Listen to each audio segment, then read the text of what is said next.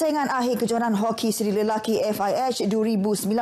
Walaupun misi ke final untuk melayakkan diri ke pusingan seterusnya, kelayakan Olimpik Tokyo 2020 sudah tercapai, namun skuad hoki negara terpaksa akur tewas 2-3 kepada Kanada dalam aksi final sekaligus muncul Naib Juara di Stadium Hoki Nasional Bukit Jalil semalam. Mendapat sokongan padu ribuan penyokong, Malaysian Tigers bermula agak selesa apabila mendahului 1-0 selepas gol padang Firhan Ashari menerjah gawang gol Kanada seawal minit ke-7.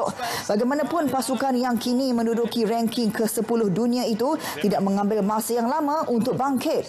Kanada menamatkan suku kedua dengan selesa apabila Brandon Bissett menggandakan jaringan pada minit ke-22 selepas Scott Tupper menghasilkan jaringan sulung menerusi pukulan sudut penalti pada minit ke-20.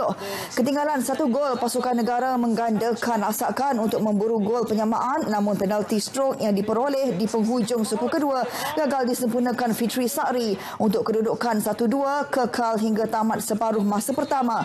Di babak kedua, Kanada bertambah selesa apabila menambah 1 lagi gol melalui gol padang James Kirkpatrick pada minit ke-43 menjadikan kedudukan 1-3. Malaysian Tigers yang terus melakukan serangan sekali lagi hampa apabila penalti stroke yang diberikan gagal diterjemahkan oleh Faisal Sa'ri pada minit ke-51.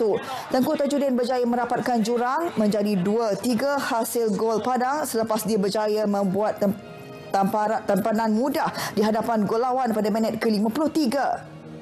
Kedudukan itu kekal memihak Kanada hingga perlawanan tamat.